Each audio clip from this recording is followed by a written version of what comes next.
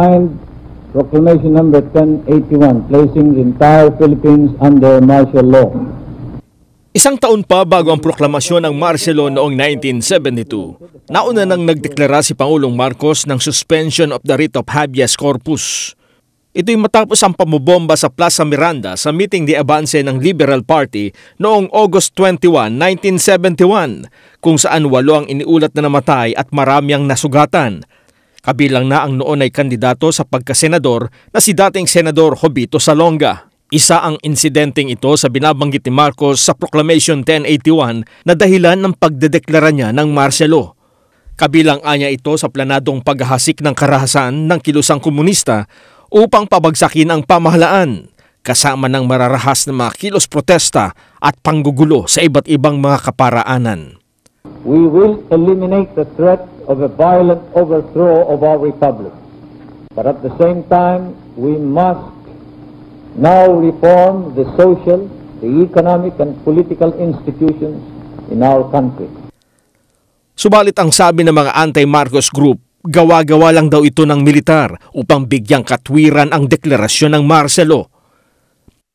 Sa isinagawang Senate Blue Ribbon Committee hearing noong 1989, ilang testigo ang nagsabing si Communist Party Founding Chairman Jose Maria Sison ang nagplano ng mga pambobomba upang ibintang naman ito kay Marcos.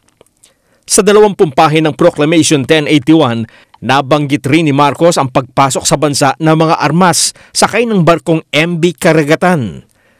Dito ay na-recover ng militar ang daan-daang M14 rifles, ilang bilang ng 40mm rocket at libu-libong mga bala.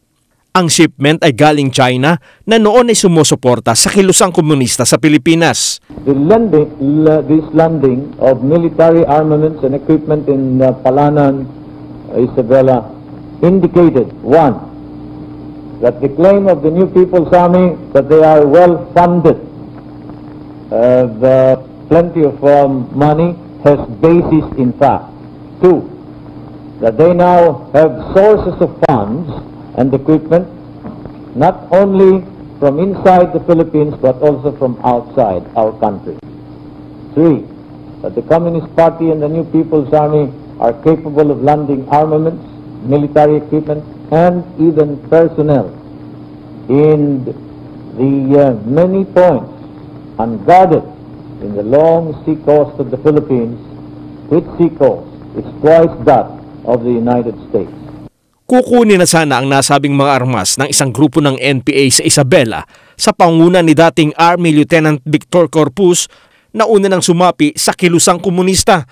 Subalit naunahan sila sa lugar ng tropa ng Philippine Constabulary o PC sa pangunguna naman ni noon ay PC 2nd Lieutenant Edgardo Aglipay. Also captured by our government troops in this Palanan landing were 2 Browning automatic rifles which were originally looted by defector Victor Corpus from the arsenal of the Philippine Military Academy. Kung hindi umano nasabat ang nasabing kargamento, malamang ay napabagsak ang gobyerno at hindi na naideklara pa ni Marcos ang martial law.